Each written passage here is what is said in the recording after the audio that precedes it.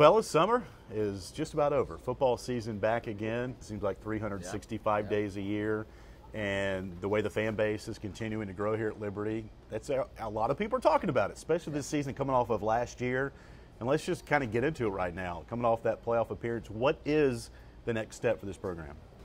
You know, it's interesting. I know Matt has a lot of good ideas on that. But, you know, we always thought that if Liberty could get into the playoffs, they would see them come year after year after year after that. And I think that's going to happen. I think Liberty's positioned to continue to get into the playoffs. And, of course, with the automatic bid, that really helps. But its record, its past, I mean, even being rated in the top 15 in the preseason is a big deal. And just a carryover from last year, I think maybe the first time in 20 years that's happened. So I think, you know, Liberty certainly wants to play for a national championship, but those top 5 or 6 teams, Matt, are just always really tough, I think, in the FCS. So it's hard to break in there against like a North Dakota State. Oh, absolutely. Well, and that's just the thing. I think, you know, you start hearing that national championship kind of buzz, and while you always want that to be the ultimate goal, I think if you kind of label it as, you know, national championship or the season's a failure, you're really doing yourself a disservice, right? And you talked about it. For Liberty, they wanted so desperately to make the playoffs. They did that. Now it's about establishing yourself as a legitimate contender year in and year out. And so I think a successful season is making the playoffs again. And then you're, again, showing yourself as a consistent threat year in and year out. Sure, we would take the national championship, absolutely. One team gets that, and it's been North Dakota State for a while now. So just making the playoffs again, kind of building that tradition, really building the groundwork for this program, and I think it's a successful season. Where does it get to the point, though, to where you compare it to the NFL? If you don't win the Super Bowl for every team, it is a failure. FBS, you get a bowl game to play for. You get the bowl game, hey, it's been a good year. FCS, a little bit different. You get in the playoffs, you win a game, okay? We need to win it all. Well, and, you know, folks need to remember, too, that Liberty getting into the playoffs last year was no fluke. I mean, we've been trying to do this year in, year out, so close, so many times. So Liberty really, in essence, is a playoff team. And finally, we had the opportunity to showcase and win in the playoffs. But, you know, you always have your eye toward that national prize. And, you know, Liberty will be competing for that. But as you said, you also don't want to set the expectations so high so quickly that when you fail to reach them, you're just so crushed when it's like, well, you maybe went too high too fast. I mean, remember, and it's a conversation for another day, was it Jeff Barber always points to his hand right here and says, that blocked field goal, it hit Chima right here, that's how close we were to missing out on the playoffs. If that doesn't happen, we're having a completely different conversation today. So to just that quickly go from playoff team to now win it all, I mean, it's a building process. North Dakota State didn't get there overnight either. You know, all of these teams that have been right there at the top all these years, it's a building process. And no doubt Turner Gill can get us there in however long that takes. Maybe the timeline will move faster than we even think. But those expectations, it's a dangerous game. Fans can play it a lot more, and we see how that kind of comes back sometimes and can kind of change people's perceptions or how they think a coach is doing or whatever. But, yeah, let's not get carried away too fast, too soon. I will say, though, being around the team the last couple of weeks down in Atlanta at Media Day, you're hearing those 2 words, national championship. They're thinking about it, and obviously within the FOC, they've got you know, stuff up on the wall to keep them going towards that goal. And I'll say the most obvious statement any of us will say today, you can't win the national championship if you don't make the playoffs. That's true. So you got to take it one step at a time. First step, win the conference, get in the playoffs. And, Alan, you're talking about that, and you've got NCAA playoffs here on the back of Liberty's program. You know, it's all about getting to the playoffs. But at this stage of Liberty's development, I think not getting to the playoffs is a huge disappointment after, again, the performance last year. When you look at this offense and what's coming back, I think that's the focal point of this team this year. And we'll start at the quarterback position. Josh Woodrum, who has gone on record to talk about he's the best quarterback in the country. And the 2 games that he missed because of an injury last year, that's why he's saying that, because he got left off a lot of the postseason teams within the Big South. And he's got a little chip on his shoulder going into his senior year to kind of prove it's a boulder on his shoulder. To prove how good he is. And how good do y'all think he can be this year? Well, I would say pretty good. I had breakfast with him last week, and we chatted. Right. Went to a fancy place. And what I was impressed with was his upper body bulk and strength. So since last season even, He's been in the weight room a lot, and you just, he's proven himself to be a runner and a passer. But I don't know. I think he's more physically fit this year than maybe even last year, and he's always, of course, been at the top of his game. So I think he's determined, and it's in his heart, and it's his mind, and he's preparing himself to really have an unbelievable year. There's no one more motivated on this team, I think, than Josh Woodrum. I mean, he's a guy. He wants the ball in his hands, late game situations. He wants to be the star. He wants to be the guy that puts the team on his back and carries them, which you want your quarterback to have that attitude. The fact that he wasn't on the field those last 2 regular season games, the fact that in perhaps the greatest game in Liberty history against Coastal Carolina, he was watching from the coach's box, I think that eats at him a little bit. He wants to be out there and do it and prove to the country that he's one of the best quarterbacks, and no doubt that motivated him during the offseason. No doubt that'll motivate him in season. You just hope with things like that it doesn't cause you to try to do things that you shouldn't do when you finally do get on the field. To still play within yourself and make the plays that you see, and don't try to do too much because you're trying to prove too much. He's a smart kid. I think he'll be fine. But, yeah, there's nobody more motivated than Josh Woodrum. And don't you think, too, not just nationally, but in the conference, I sensed from him that he was really upset that he wasn't the player of the year last year, and even preseason offensive player, was it Alex Ross at Coastal?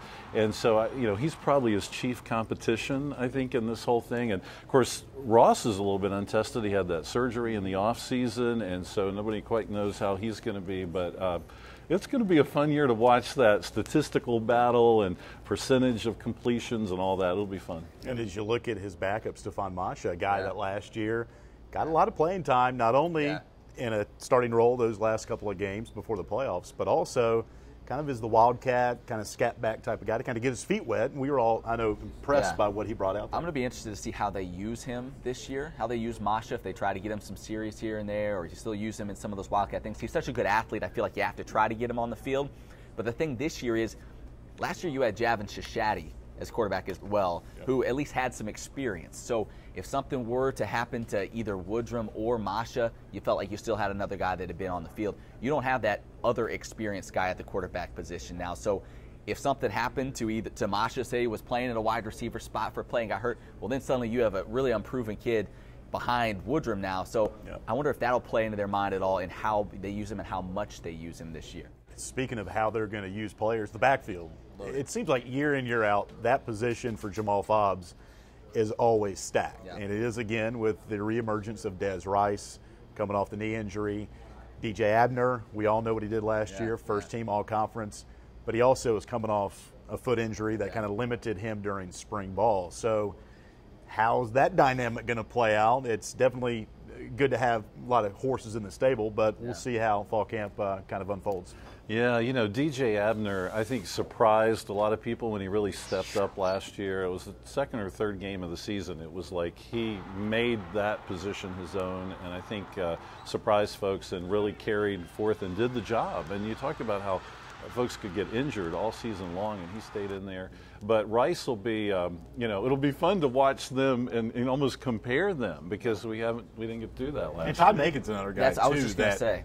He's got as much ability as those two guys. There's a lot of guys over in that building that say he's going to be special. And so, he was banged up last year too. But I'm interested to see with a healthy DJ Abner, assuming that he is that, just the other ways they can use him. I mean, I think we talked about it before. You put him out at slot sometimes and try to get a linebacker covering him in space. There are a lot of unique ways that you can use DJ this year that maybe you didn't feel like you could as much last year. So I'm interested to see how they use him. And then Des Rice, I mean, the first time he goes into the end zone this year will just be such a special moment for him after all that he's gone through. Can't wait to see him back on that field. And, I mean, I'm interested to see kind of the run pass, like how balanced it is, because if you're a defense, what exactly do you do to stop them? We know, and maybe you're going to talk about Darren Peterson next, but we know one of the best wide receivers in the country.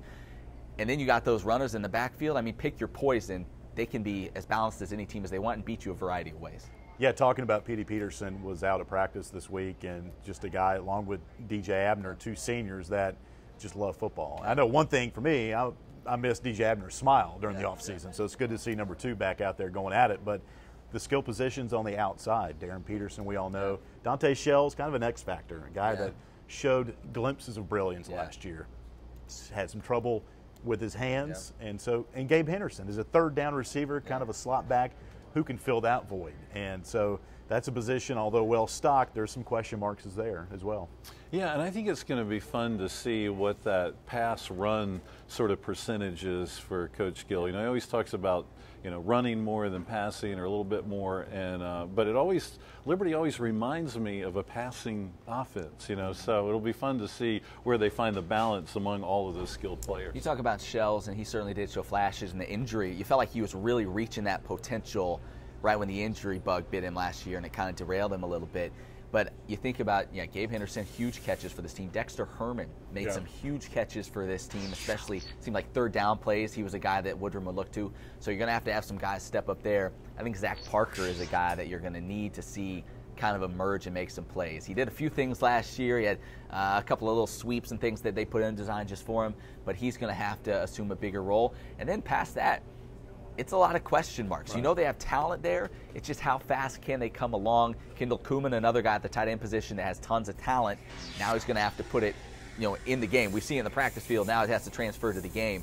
The good news is you've got talent there. You have options there. It's just going to be which one of those guys kind of rises to the surface. Including the guy like Dakota Kelly, Yep. who the lineage of that last name with his brother Pat, and what he has meant to this program. And Dakota, even last year, towards the end of the year, made some big catches for this team, especially in the Coastal Carolina game, which we've already well documented. So offensively, I just can't wait to see kind of what they throw out there. And only time will tell to see how good that group can be. And the offensive line, though, we've all talked about 3 starters coming back. But in my case, one of those is not your center. Greg Ray has graduated. Lucas Holder now is the heir apparent to come in there, one of our snappers a year ago that did get some experience late in the year. So how well will it take that offensive line? Because we all know it doesn't matter how good your skill guys are. If your offensive line can't block them, the skill guys can't do what they want to do. That's true. And a lot of unsung heroes, on the offensive line. Everybody takes them for granted. They get up there and do their thing. But, losing the center from really a series of years of just consistency and no problem is it's always hard to replace the center.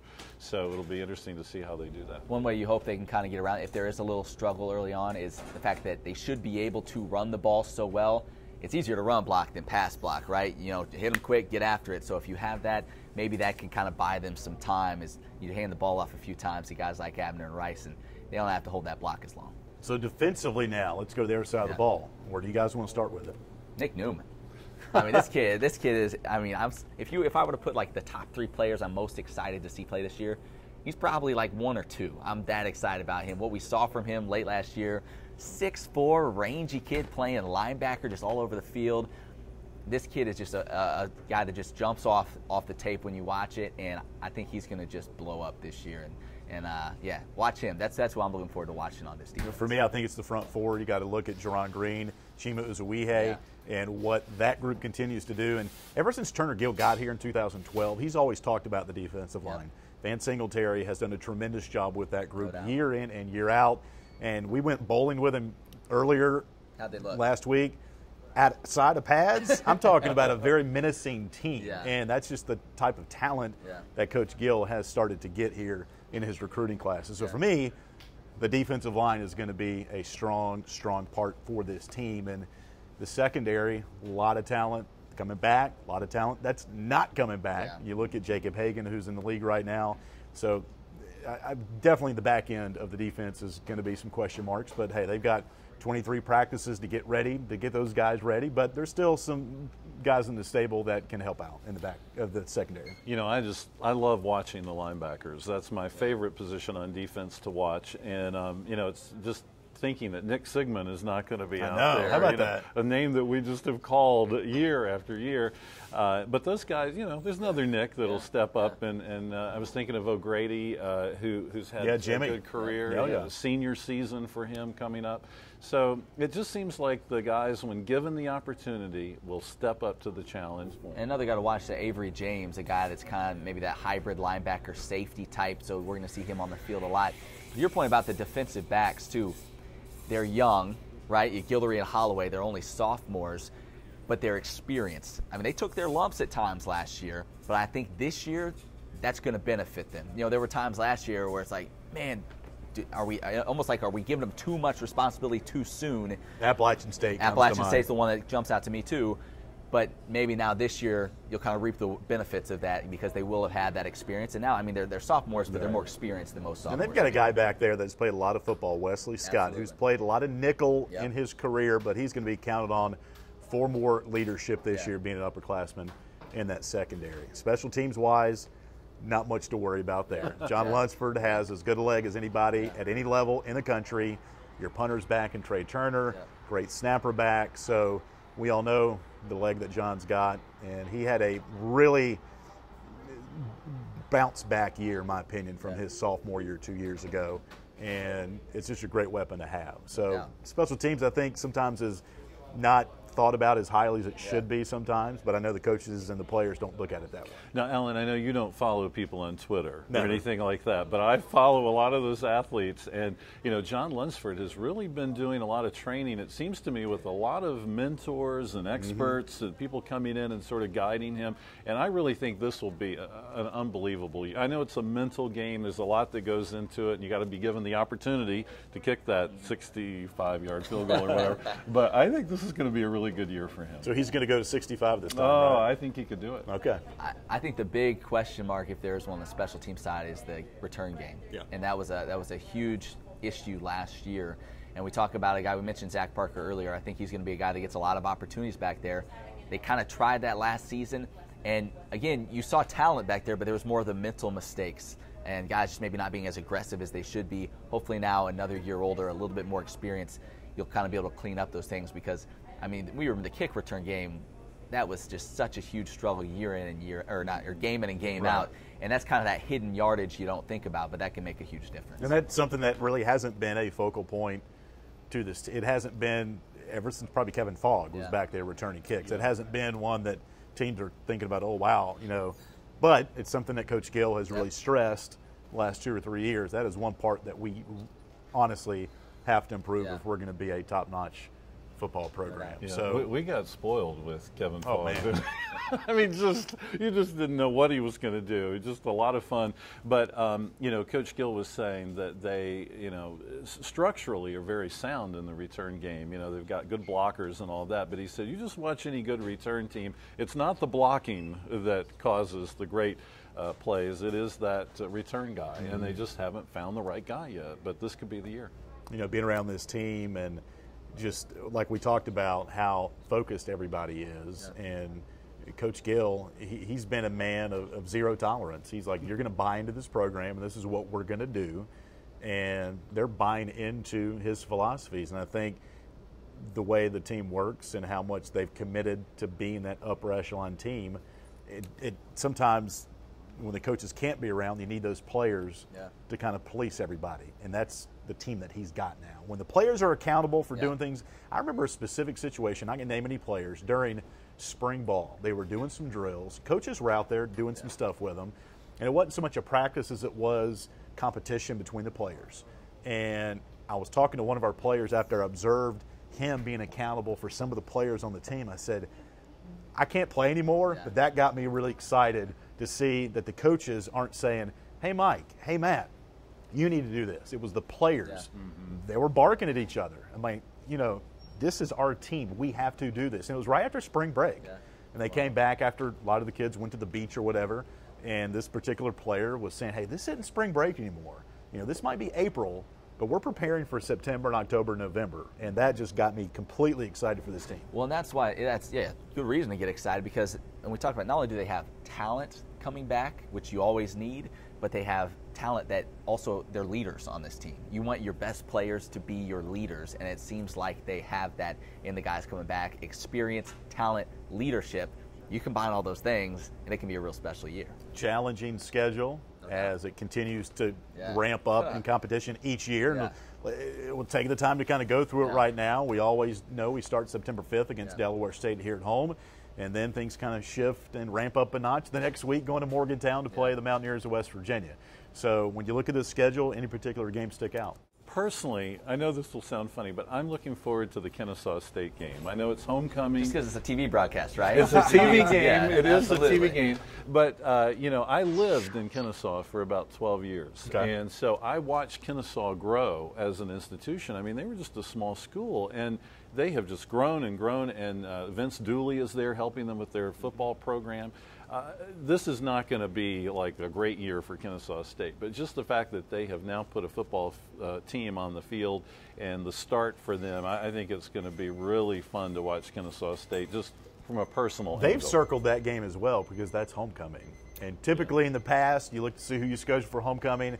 The opponent, they think they're undermined a little bit because why would they schedule us for homecoming because it's a guaranteed easy win. Yeah. Kennesaw State's going to have a little chip on their shoulder coming in here on October 24th. This schedule, and we talk about national championship aspirations. I feel like with this schedule, you're going to kind of be able to measure yourself in the non-conference season to see kind of where you stack up against some of these teams, and that's a good thing to get tested and kind of just see kind of where you stack up. You talk about Delaware State coming off a bad year, new coach, that you'd expect to win that, but yeah, West Virginia, you're not going to be favored. Right. Montana, 12th in the nation preseason. We know they're always good. That's going to be a challenge. Southern Illinois, that's a game maybe people are kind of sleeping on a little bit. They were 6-6 last year. You just look at that.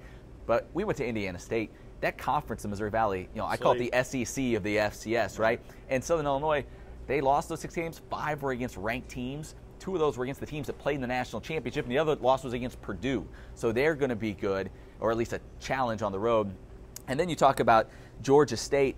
They were bad last year, but as a Sun Belt team, we're going there on their homecoming. You talk about playing on homecoming, and they have a week off before they play Liberty. So they got 2 weeks to prepare. So this whole non-conference schedule, really once you get past Delaware State, I mean, it's tough. It's tough. This schedule is definitely a test, but you hope you can get through it above 500 or even better than that, and then, really get after it once you get into conference play. But no doubt they'll be tested. And you talk about conference play, good teams in the league. We're not just talking Liberty, Coastal, Charleston Southern. They're all improving. Yeah. Harold Nichols at Presbyterian College was the co-coach of the year last year. So don't sleep on the Big South either. It definitely prepares Liberty and for those teams for those playoffs. And the Big South, we talked about it last year, they rank obviously the RPI, if you will, for football teams. They also rank the conferences. And the Big South was right up there, along with the Missouri Valley that we've all talked about. So, well, it's been fun to watch over the last, 4 or 5 years, but it seems as if the Big South has really replaced the Southern Conference as a more dominant conference here in our region. I used to grow up watching the Southern Conference, and they I guess with the loss of Appalachian and, of course, Georgia Southern, they're a little bit different shape than they were before. But the Big South, it's definitely rising. And, of course, Alan, we can't forget Coastal Carolina. Liberty and Coastal Carolina here in Lynchburg in the last game. And I know it's around Thanksgiving break, which is always a nightmare in that scheduling, but I'm sure students and fans will rally to be here. And if you look back the last 2 battles, both overtime, both ended on blocked kicks. Yeah. What's in store for it's not the 3rd installment, but if you look at the last 2 years, it could be pretty special. And how the league, it used to be Liberty and Stony Brook ending the season for the conference championship, and now had tip off the cap to Kyle Calander for moving the Coastal game with Liberty to the last game of the year because it just builds excitement. Absolutely. And with the addition of Kennesaw State, gives them their challenge to this schedule. So it should be an outstanding 2015 season. Don't forget these two coming to a TV set near you. And Mike and Matt, if you want to go over the schedule real quick of the games we do know that we will televise, let our fans know. My understanding is that every game, with the exception of possibly the West Virginia game, will be available by video, either online or television. LFSN is committed to 3 games, 2 of them in September. The Delaware State game to kick off the year, and then, of course, we'll go on the road to Southern Illinois at the end of September. We've got the homecoming game with Kennesaw State, and then there's a couple of games in November that we're just sort of waiting. It depends. The Big South Conference may want those games. If they don't want them, of course, we'll do them, but they have the first dibs on any of the games for TV. So Charleston Southern and Coastal Carolina. Ooh, I'd like to do the Coastal Carolina game. Absolutely. And if they don't let us do them, we'll come to your house and sit and eat with you and just talk about the game there if you want. I mean, so we're open to doing that too. Yeah. So the weekends are open for you guys when you're not working, right? I think so. All right, that's going to do it here from Liberty University. For Mike Tilley and Matt Warner, I'm Alan York for the Liberty Flames Sports Network.